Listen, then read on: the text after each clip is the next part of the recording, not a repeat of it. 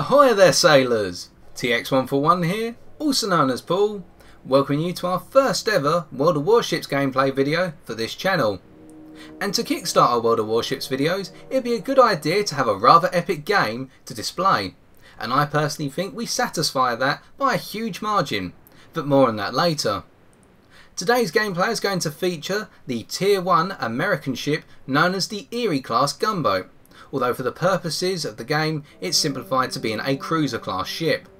She's a rather sturdy ship, but unfortunately as I've only played 38 games today, I cannot provide you with a solid review on the ship yet, as I know very little about the overall mechanics of World of Warships, or indeed the mechanics as applied to each individual ship in the game. As you can see, my highest ship so far is a Samson at Tier II, an American destroyer. But in terms of the setup we have on our Erie, we are led by Peter Harper, a Lieutenant Commander who has the following skills: Situation Awareness, Basics of Survivability, Basic Firing Training, and Expert Loader. In terms of the modules we have employed on the Erie, well, we have all the upgrades so far, i.e. the top tier upgrades to the ship, and on top of this we have the standard armament of high explosive shells and armour piercing rounds for our 152mm 47 Mark 17 batteries, which are consisting of 4 single firing 152mm guns. And for our consumable, we have the standard Damage Control Party 1. As for our upgrades, we have decided to go with the main battery modification 1 upgrade, which has the following effects: a -20% to the risk of magazine detonation, -20% to the risk of the main battery becoming incapacitated, and -20% to the main battery repair time. And with the setup of our ship covered, let us get into our gameplay for today. We set sail to the Islands map, a domination type game populated solely by Tier I gunboats, with both teams comprising a majority of the American Erie class gunboat and a minority of the Japanese Hashidate class gunboat. You will see that I'm in a division with a fellow player, and that player is my dad. We are both thoroughly enjoying our Erie class gunboats for the time being, and thought that we'd work together tonight, or ideally when we were playing, in order to see what kind of carnage we could cause. It is our intention to proceed off to the starboard relative to where our ship is at the moment, and head along the eye line between the two islands at the bottom of the map, i.e. the southern section of the map. By pushing along this flank, we hope to be able to get some shots on the enemy ships that proceed into the middle of the map when sight allows, and cut off any enemy ships that try to go for that flank as a reversal move. It is my intention through these videos not to provide review based commentary, but more battle analysis, and hopefully my analysis will become more useful as these videos go on. I apologise for any hesitation or nervousness. This is the first time I've decided to perform an analysis of a World of Warships game, as I've already mentioned, or alluded to at least. We can see that we're proceeding at 3/4 throttle, and the Erie is quite a fast ship. It is faster than its Hashidate opponent, coming into a top speed of 20.7 knots I believe, versus the Hashidate's 19.9 knots, not entirely sure about that, so don't quote me, but I know it's slightly faster. My dad's proceeding at half throttle, so that way I will overtake on his starboard side, and this means that I can get into the front and lead the fight. We have a tendency to use this setup as my dad prefers a more calm and collected approach, whilst I'm a little bit more brash, and that is why I've decided to go down the American destroyer line as quickly as possible. Nonetheless, returning to the gameplay at hand, we can see that the majority of our team are also pushing towards this southern flank. There seems to be a tendency at Tier I at least for everyone to cluster up in numbers. It's advisable, especially if everyone's inexperienced, like myself, indeed my dad, to try and work together as a group and see who can come off on top. We'll soon note that in compilation to that Hashidate behind the island, we also have an Erie, and we open up with a barrage. Our shot's going good, and we managed to score one hit and set the Erie on fire, at which point we pick up on another Erie coming out from the rightmost island, and we open up with another barrage, scoring a single hit. We'll continue on this path, trying to knock out this Erie that is pushing towards the southernmost section of the map, and then we'll switch up our fire towards the Hashidate, which has been revealed behind the island as we have moved along. You will see as we score another hit that we've gone to full throttle now. We want to be as fast as possible and be able to react if the enemy ships decide to turn their fire on us. We miss unfortunately with that burst, but we open fire again. double left clicking to make sure that all of our guns fire simultaneously rather than in sequential fire, and that's a good thing to be aware of. We switch to armour piercing here, hoping to do a little bit more damage. One of our shells penetrates and over penetrates the Hashidate due to its limited armour by comparison with the Erie. We fire another armour piercing burst, achieving a single hit and doing minimal damage, and the Hashidate is eliminated by one of our friendlies, indeed by my dad. At this point we switch to high explosive and start to club the Erie to pieces, getting in 2 good hits here and then firing away again and scoring 1 more hit. She's on her last legs. We continue to open fire and we can see that our shots are getting closer and closer, and we pick up our first kill, striking strong on her bow. At this point, as we push along a little bit further, we pick up on a Hashidate which is pushed towards our friendly territory and indeed towards our flag. Unfortunately, she is behind our island, but we can see an Erie which is well out in the open, and she's gone right into the jaws of our guns and indeed the guns of our friendlies around us. We strike twice, open fire again, and we strike twice more, gradually whittling down the health of the Erie, and we can also see that our allies are doing just as much work. We score another 2 hits, bringing her down to her last 5th of health, and 1 more burst should do it.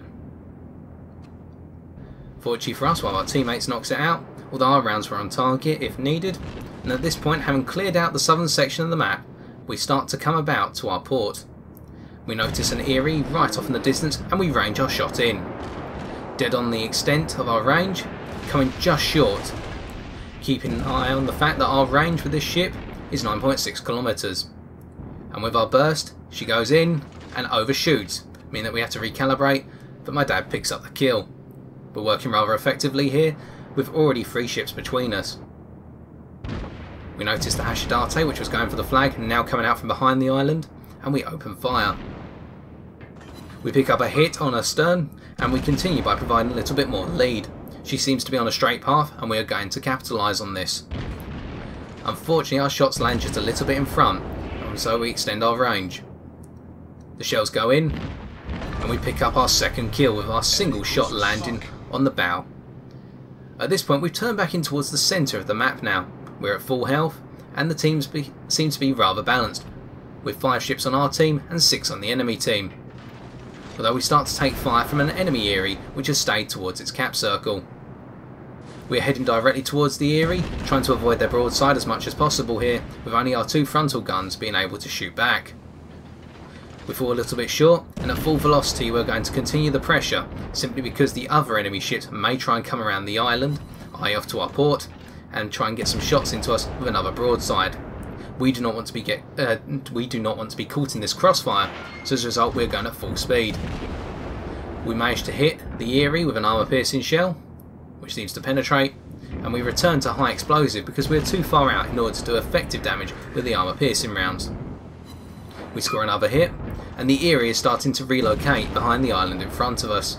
We've lost sight of them, and this means that we have done our job, putting pressure on our opponent and forcing them to disengage, as we can see the shells flying over us. We now notice another enemy Erie cutting through the centre of the map, and a good portion of our allies are engaging the Erie, and so will we. Although my dad is currently pushing around the southern flank of the map and trying to get a shot onto the back of the enemy ships that are hiding behind their flag. We set the Erie on fire, and as we head towards the island, we open up with a broadside, hoping to do a little bit more damage. We score 3 very good hits on the broadside, and we open fire once again. I apologise for the annoying siren saying that we're going to collide with the island. I assure you we are not. And unfortunately the Erie manages to get behind the island, meaning that our final broadside is ineffective. We begin to reverse, as we want to try and get a shot on any other ships that expose themselves off to our port side as they come around the island. And we are hoping that the Erie that we have targeted and the Hashidate, which is just a little bit off to its starboard if you were to be in the shoes of the Erie ship, will come out very shortly. And we can see here that the Erie is just about to do so. And my dad has managed to relocate into a better position now, off to my starboard side. At this point we open fire on the Erie, and we achieve the kill. Kill 2 now, and we take a look at the Erie, which has exposed itself completely, and the Hashidate. Our initial burst goes wide because we do not account for the fact we're going backwards rather than forwards, so we switch to 3/4 throttle. And at this point we achieve 4 direct hits on the broadside of the Erie with our own broadside shots.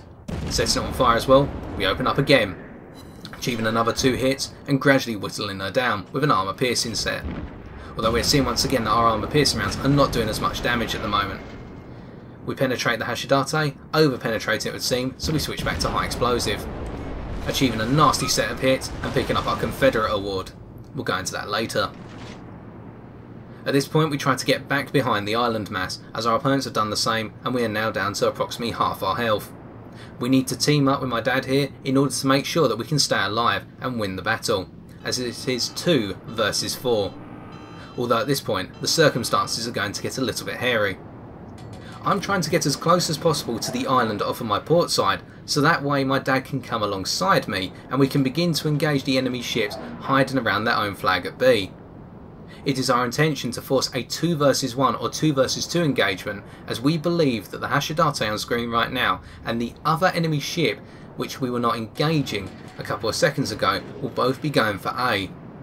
This means we'll take our time and allow the enemy team to start to capture A as we work together to knock out the ships that may be defending B. We want to try and even up the odds and bring 2 broadsides to bear rather than 1 and perhaps some forward firing guns. We go to full throttle now, with my dad proceeding just behind, and we see that the Hashidate is opening up on my dad's ship. We need to get into the fight and make it a 2 versus 1. We open up, scoring a hit to the Citadel and an incapacitation, doing a significant amount of damage, but we need to do more. It's got over half its health left. We achieve 4 square high explosive hits, but it's still not enough. We open up once again, achieving 4 more hits, and we've now brought her down to our last little bit of health. Unfortunately my dad gets knocked out, and it's now 4 versus 1 or 3 versus 1, and we are the only hope. So we go toe to toe with the Erie here, scoring some hits on her stern. 3 hits, armour piercing but over penetrating it would seem. We open up with another armour piercing barrage. The Erie player seems to have started to overcompensate for our motion as we are picking up our speed. This means we're not taking any hits until our final burst and they retaliate. We have 4 kills in our bag now. Apologies, 5 kills to our tally now, and we're switching back to high explosive rounds. We have approximately 1/3 of our health left, or just under 1/3 of our health, and we're going to have to go into a 2 versus 1, or at least we think. We have been detected thanks to the detection warning, and we are heading straight towards the enemy Hashidate, who seems to spot us before we spotted them, and we cannot afford to be out in the open here to face their broadside. We're going at full speed, and fortunately the Hashidate has not ranged in. We're swerving left and right to make sure that none of the fire hits us or the minimal amount hits us, and we're heading towards the island off on our port side to try and get some cover. We need to get in close and pride ourselves on the fact that we may be a slightly more accurate player than them in order to bring them down, as they have double our health approximately.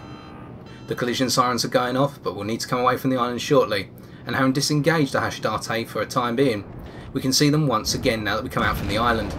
They've opened up with a broadside and we are firing with our forward facing guns. We take a hit and they open up with another broadside, and it would seem here that the Hashidate is using armour piercing rounds due to the limited amount of damage we're taking. But we also take a hit off our port side from the other enemy ship, who is reluctant to engage in the 2 versus 1, potentially because they have very little health or want to stay in the cap zone. So it's going to be a 1 versus 1 fortunately for us, and we're starting to take light damage because some of the armour piercing rounds are ricocheting or over penetrating. We open fire once again, and we achieve a single hit. We are pursuing the Hashidate down relentlessly here, and we take another broadside with only a single round doing any damage. It is clear that these rounds are not the ones capable of bringing us down at this point, but there's no time to rejoice. We open up with a quick broadside, achieving 2 hits. The Hashidate misses. At this point we switch back to only firing our forward facing guns. We keep changing up our orientation to try and shake our opponent's fire. And now they've got their back to us, they can only fire their 2 rear guns, and another set of rounds have just bounced off of us or not done any damage. They scrape another 2 rounds off of us, doing minimal damage. I would say they're armour piercings, but I may be wrong. Another broadside and we achieve a hit to the Citadel, a high caliber award, and 2 hits. She's going down. And with our 6th kill, there's only 1 enemy ship left, but could she be facing her guns at us as we come around? One last time, and we're spotted. It's going to be a nail biter. They open fire and miss, and we return, and it's our 7th kill. Enemy cruiser destroyed.